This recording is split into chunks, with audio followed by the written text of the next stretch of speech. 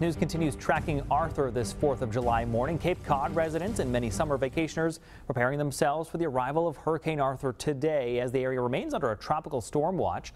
Eyewitness News reporter Ashley Baylor live in Chatham this morning. Ashley, good morning to you. We've been looking at live pictures from your location all morning, but describe for us what conditions look like there now. Yeah, later on it is going to be very, very different. But so far, a nice serene morning out here. I'm standing in front of Chatham Harbor, and you can see we have quite a bit of sunshine. We've just seen a few scattered clouds mix in from time to time. But so far, there's just a light breeze. There's a light chop on the water. This is not what you would picture if you knew a hurricane was on the way. But, you know, it's just going to be a quick impact here in Chatham. We are under a tropical storm warning for all of Cape Cod and down towards Nantucket. Martha's Vineyard is not under a tropical storm warning.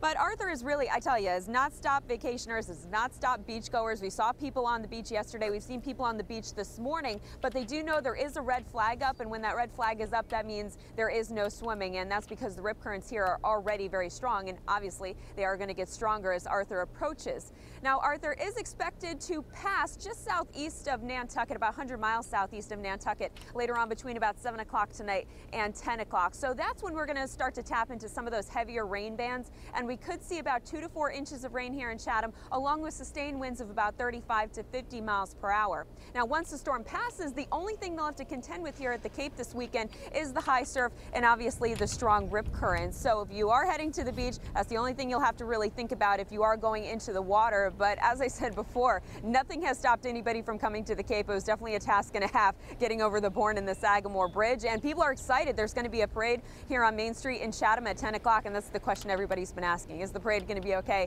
And yes, the parade is going to be okay, and once Arthur moves through, it's going to be a beautiful Cape Cod weekend. Reporting from Chatham, I'm meteorologist Ashley Baylor.